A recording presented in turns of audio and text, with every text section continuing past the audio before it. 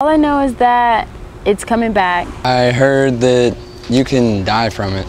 It comes from mosquitoes, or it's transmitted through mosquitoes. I just know that it's spreading from there's a lot of deaths already in Dallas. Infection is real deadly to birds. You run a real bad fever and your brain swells and you get real disoriented and stuff. A friend of mine had it, and she said she believed she had it, and it kind of freaked me out. I was like, what is this? I got bit and everybody was like, you have West Nile, you have West Nile. Well, I know through actually the TJC website. When I log onto my Apache Access, as I'm trying to get to the login, there's a box down on the bottom, and that's where I've clicked, and that's all I know about. I think it was several in Dallas who died from the West Nile. Yeah. Heard about it is that it's a little north of us, like Mesquite, that kind of area, Dallas. Dallas issued the state of emergency. A couple people have died.